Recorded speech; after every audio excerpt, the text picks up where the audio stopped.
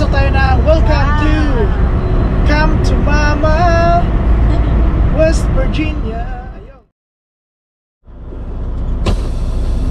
So eto, paalis na tayo dito sa second delivery natin. So ngayon, pupunta naman kami sa may truck wash, sa may Blue Beacon. Tapos after nun, pipick up na rin kami. Meron na kaming pick up. Actually, nabigay na yan, pag-alis pa lang namin. Umpisa pa lang naibigay na yung pick up na yan eh. So, dito lang din yan sa may North Carolina. Kaya, yan.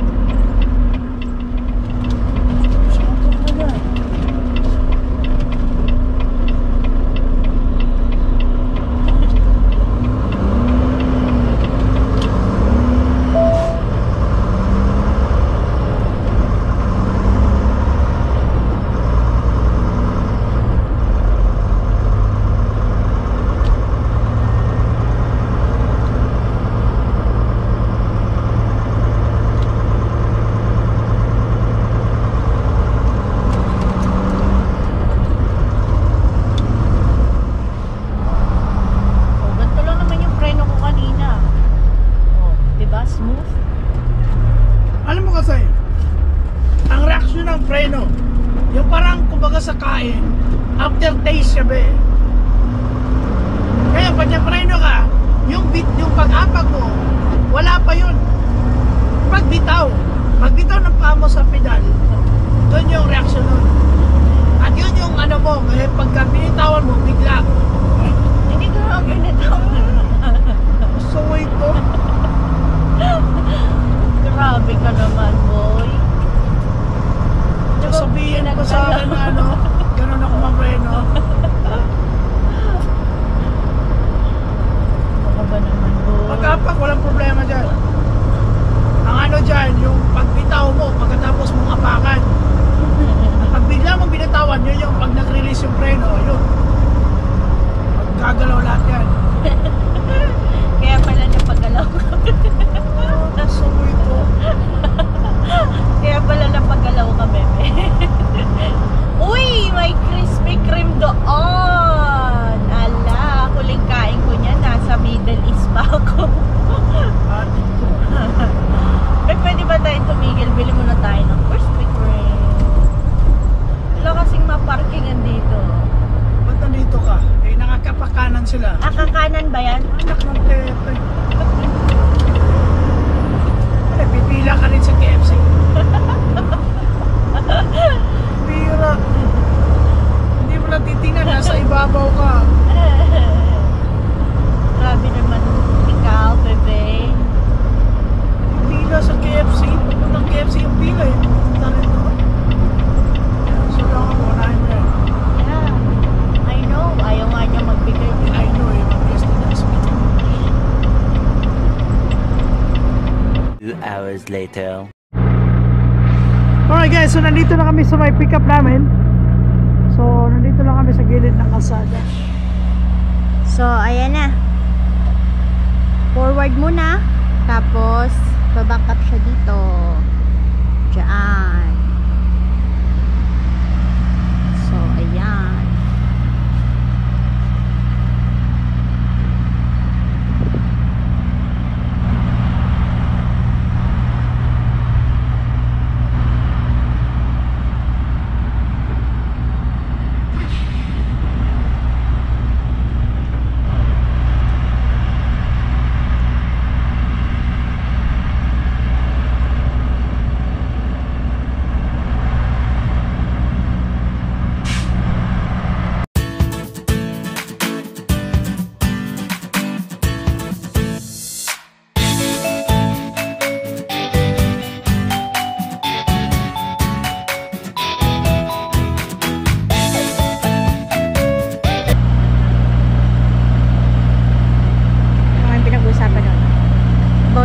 Sa temperature ng reefer.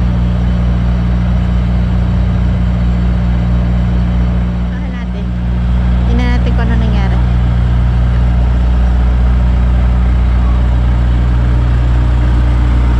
Sir, interview, anong nangyari? Oh? Anong nangyari, sir? Kasi gusto niya kasi 10 na. negative 10. Oh. Kaya ngayon, nag-defrost. So, Nag-defrost? nawala lahat ng setting. Nagtulo-tulo nga yung tubig dun eh. Okay lang. So, anong gagawin? Maghihintay? Oo, hintayin yan. Okay, patay muna natin. 1 hour later! So, ayan, loaded na po kami. So, pabalik na kami ng Calgary. Pero, dadaan muna kami ng timbangan bago ang lahat. Para to make sure na okay yung load distribution namin. Bali, meron kaming mga, sabihin na natin, 45 hours hanggang Calgary. Tapos, ngayon, nandito pa rin kami sa North Carolina. Dito sa may Highway 95. So, napakahabang driving pa neto, 45. So, samahan nyo lang kami. Ang tataas ng puno dito eh, no? Parang diretso talaga. Tapos yung ano niya, yung dahon, talaga nandun lang sa parang pinaka-tuktok niya, di ba? So, parang ang ganda-ganda. Parang, Linis, no? oo. Parang matatawag talaga na nasa ano kayo, forest. Laki kayo. Uy, may namatay pa dito. Snowman. Ganito, wala yung snow, di ba? Parang mas maraming nakakatakot na hayop, eh, no? Okay kasi lahat, eh, no? Di ba? Meron kaya? Kasi open naman siya, eh. Ahas, ganyan. Kitang-kita yung kaloob-looban eh. Sa Canada, wala. Ay, walang ahas, eh. Tao yung ahas na, eh. Kaya ano siya, di ba? Pwede kang pumasok-pasok sa loob, di ba? Kasi ano siya, open eh, di ba? Kitang-kita mo yung loob. Wala rin mga hayop na bandir.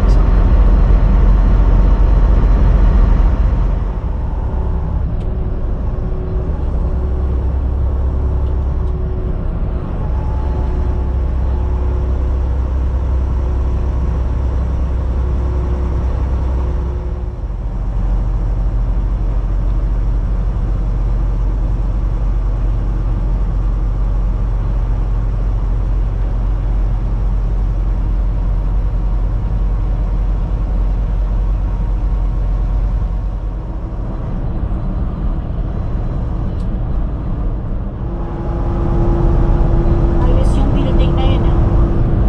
May puso pa. Ano ba yun?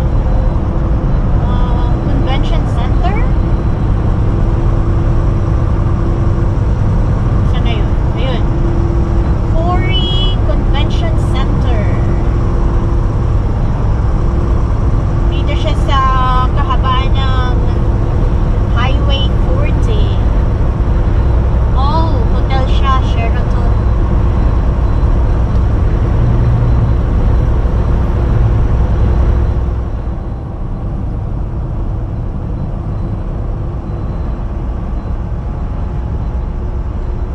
A little longer than a few minutes later.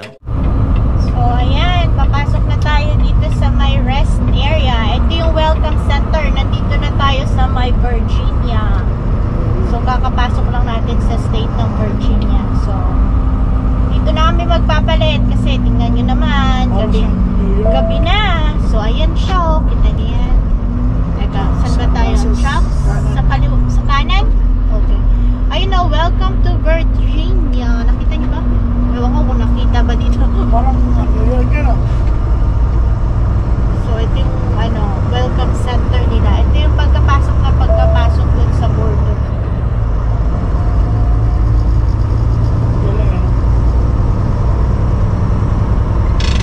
Parang New York. Masyadong mapuno dito eh, no? Parang gubat talaga to. Bakit nasa gilid na to? Wala na bang parking? Or Bahay to. Bahay ka,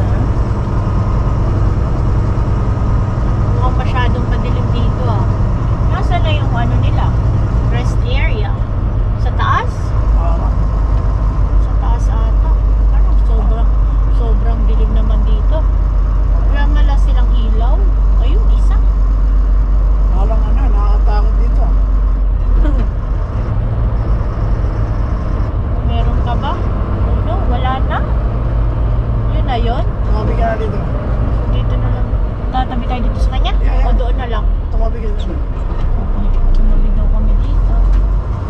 Continue on the road. Sige.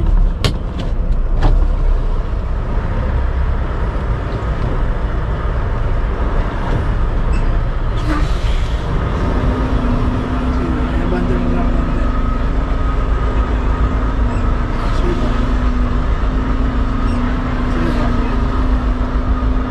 Sige, stop. So, ayan, nandito na tayo. Hindi naman kami magtatagal dito. Magpapalit lang kami. Tapos, siguro mga 30 minutes na yung maximum. O, siya. So, So, ayun guys. Madilim. nakikita nyo ba kami? So far siguro nakikita tayo. Kaya lang, ayusin natin. Habaan natin to. Ha? Hop. Nakakatakot naman sa nasa area na to.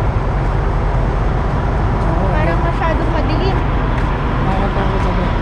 Tapos, ayun yung rest area. Itong mataas. Ayan. Sige pa. Ibabalik ko muna ha. Ayan. Ayan, madilim. Ang dilim naman, grabe. So yun, may ilaw dyan. Ayan yung mga picnic area nila, di ba? Oo. Hindi naman kita. Hindi kita. Kung anong nakikita Madilim nyo, kasi. yun din ang nakikita namin. Maganda siguro to sa umaga. Oo. Sobrang distansya yung ano. Parang may bumo eh, no? Pag mag-isa, nakakatakot ano. Bumaba eh. Kasi medyo distansya dun sa parking eh. Tsaka yung sa... Mas malapit siya dun sa mga kotse. Oo, masyadong unfair eh, no? Kasi, ano yan? Kala ko deer, patay na deer. Diba? Nakakatakot. Alam niyo yung ganyan guys. Ayun, nakikita niyo ba yung tractor? Napanood ko yan sa ano, U-turn, wrong turn. So yan, pupunta ka doon. Malay mo may... Oh, meron din dun. Ano yun? So, Nakabandong machine. so dito tayo. Saan tayo? Oh, may ATM na sila. ATM? Ay, no. Galing oh.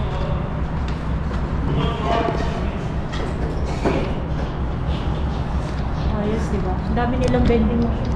May vending machine. Yeah. So, may family ba ba? Walang family na. Woman lang yan eh.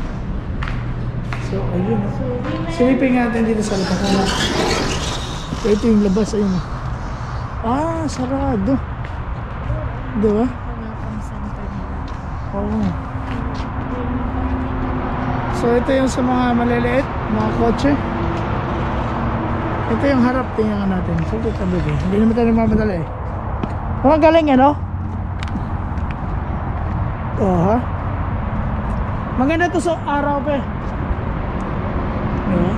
Yan, ilaw eh. So, ayan, parang bahay siya. Nakalagay dyan, we're here to get you there safely. Ang galing eh, no? Bago yun we're here to get you there safely. So ayan. So ang galing parang, of course hindi mawala yung American flag. May nasa yung toothbrush ka ba? Okay na yun, please. So nakalagay dyan, restroom men and women. So guys, mamaya na lang ulit. Ayun, hey guys,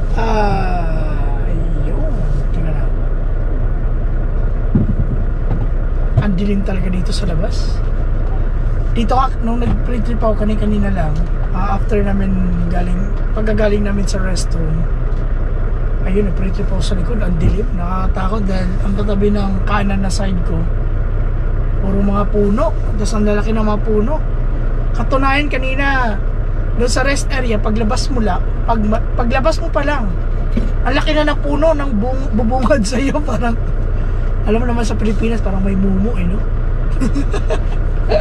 Nakakatakot talaga eh. Ayun. Tapos kanina nung paglabas din namin ng asawa ko, yung dalawang driver na babae, Right, babae yun ba, no? Dalawa, no?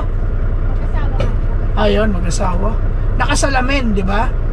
Eh ngayon, yung salamin nila nag-reflect. Akala mo yung pagtingin sa amin parang alien eh.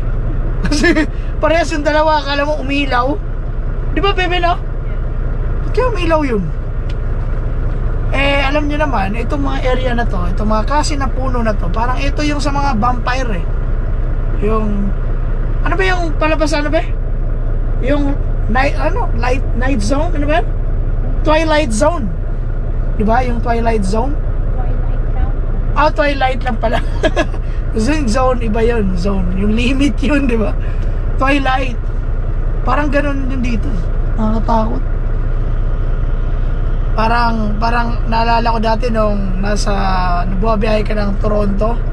Eh, pag naubusan ako ng oras doon, dyan sa Ontario. At kung saan man ako nakatigil, wala nang babaan yan. Dito na ginagawa lahat sa truck. Ngayon, nangyari, kinabukasan dahil madaling araw ako nag-start, wala na rin babaan dyan. Dahil one time nangyari kasi sa akin noon, dati pa yun, ilang years ago pa yun. Ilang years ago na yun, sorry. So nangyari, ako lang mag-isa dun sa lugar na yun, sa Ontario din siya. Tapos bago lang ako noon bago lang sa long haul eh. Ang nangyari, summer pa yon. So nakikiramdam muna ako bago lumabas, di ba? Ngayon paglabas ko, ang lalaki ng parang sa sobrang tahimik na ako lang mag-isa doon. Ang marinig mo yung ingay ng lamok. Sabi ko parang kakaiba yung lamok na nangiingay, ang lalakas ng tunog. Aba, may nakapasok. Parang Canadian talaga yung lamok. So lalaki ng lamok. Hindi na ako lumabas noon dahil mamaya alam niyo na, may dengue ba dito? Isa lalaki ng lamok, nakakatakot ba, maubusan ka ng dugo eh. So anyway, share ko lang sa inyo. Nakikita niyo ba yan? May dalawa doon, kaya nakapatayin natin. You know, may dalawa doon. Yung dalawang tao. Ayan, yung dalawang tao na yun yung caretaker ng rest area. Linis ang linis ng banyo. Puipetics ba? Yung mga sa Pilipinas. Yung puipetics yan. Ngayon kakalinis sila nung nag-toothbrush kami doon sa banyo. Ito pa lang puno na 4 minutes eh. Nung time na naalala ko nung nasa Pilipinas ako. Ewan ko lang kung buhay pa ba yung hotel ng Grand Boulevard Hotel dyan sa may along Roas Boulevard sa tabi ng Aristocrat. That was way back kailan ba yun? Basta 2005 or 2004. Nag-OJT kasi ako dyan. Tapos linis ako noon kasi na-assign ako sa room attendant. Tapos doon ako sa may public area. So sa public area, siyempre doon ka sa mismong talaga, sa maraming tao. Tapos linis ako ng linis ang banyo. Wala na akong ginawa kundi kakalinis ang banyo. Halos nangingintab na yung faucet niya. Tapos isang araw, kasi teritoryo ni Fernando po Jr. PJ. So isang araw, pumasok si Amay Bisaya. Tapos ewan ko nung ginawa nun, nagbanyo ba? Diba? Si Amay Bisaya, shout out sa'yo, baka napanood niya to eh. Tapos binigyan niya ako ng tip. Naglilinis lang naman ako sa banyo, diba? Binigyan niya ako ng tip. Puro barya. Ay, nako. Alam nyo lang, ang bigat ng bulsa ko. Tapos nung binilang ko, wala lang, yata, may higit 50 rin. Kaso puro tig-pipiso, may 50 cents. Sabi ko parang dinakot lang yata ni Ami Bisaya sa bulsa niya. Nilipat sa bulsa ko eh. Kaya sabi ko, pero yun nga, nakakaano rin, iba lang pakaramdam, naglilinis ka ng banyo, may tip ka pa, diba? So anyway, yun lang, share ko lang sa inyo. Right, so alis na tayo dito at malayo pa tayo. Ang oras dito is 8:44 in the evening. At sinet ko yung GPS ko, papunta to ng north, sa border. Diba? Papunta north, of course. Meron pa kaming 27 hours. So, it's less than 40 hours. All the way back to Calgary. So anyway, yun lang po muna at mag-video na tayo. Gabi na. Okay, so tara na. At umabot na kami ng 30 minutes. Mahaba. So pasensya na kayo dyan at kung madilim, wala naman talagang gabi na maliwanag. Talagang madilim yan. So medyo maganda yung rest area niya, di ba, Be? Meron din pa pala doon. Oh. Ano nangyari? Or meron na? Ano? Paano sila nakapasok doon? Hindi, tama ka kasi may nakalagay doon, towing. So, siyempre, kaya nga nag-isip din ako kanina eh. Kasi ang kanan, trucks. Yung kaliwa, towing at saka cars. So, RV, pwede pa ganun. rin sila. Ha? Pwede pa rin. Pwede rin kasi nagtotow tayo eh. Ayun, so babalik tayo sa I-77 northbound dito sa may Virginia pa rin. Ayun ang Labs. Ay, dadaan tayo. Bibili tayo ng ano, no? Di ba, eh? Yeah. Ano palang Labs? Labs in the air. Alam nyo kasi yung Labs ang official ano namin, fuel. Kaya lagi kami nasa Labs. At saka guys, alam nyo yung Labs, kada pag nagpa-diesel kami at pag umabot kami ng more than 200 gallon, automatic yan, $8 to $9 yan, points. Pag naipon yan, diba, malaki. Katunayan nga, itong GPS ko na worth $500, doon ko nabili sa ano, sa mga points lang na yan. At nakabili pa ako ng 3 dashcam na worth $179 sa points lang din. Ay, mali, bebe. Doon pala yung exit. Ay, nako. Bundok na pala to. Exit pala yun. Yun nga doon, di ba? Layo pa kasi. Ay, nako naman. Sayang, nasa taas pala tayo. Nasa taas, akala ko rampa lang to eh. Bundok pala. Kaya mo na, mamaya na lang. Sige guys, mamaya na ulit. Wala naman kayo masyadong makita. At ako din, wala rin ako masyadong makita eh. Sige na. So, ayan. Papasok tayo sa tunnel ng... Ano kayong tunnel? Huwag ko lang pangalan. Mountain tunnel lang nakalagay. Kanina meron eh. Oo, kaya na, big. Ayun, meron. East River. East River. East River Mountain. Parang mas maganda yung kanina. Big ano yan eh, big Something. Big Walker Mountain yung kanina. Mas maganda yung nauna. Ayan.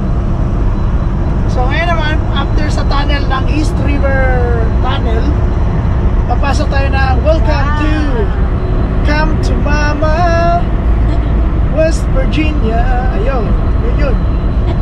So nandito na tayo sa West Virginia. Maganda sana kung paano eh. Kasi Maganda yan. gabi na eh. Next time, for sure. Hindi lang naman ito yung ano eh. Hindi lang naman ito yung time na dadaan kami dito. Oo, kasi nagkaroon na ng customer dito eh. So, ALBERTA. So, for sure, makakabalik tayo. Marami pa yan. So come to Mama lang yan. Kanina, Virginia lang yan. Ngayon, West Virginia na siya. Galing yan. The next day.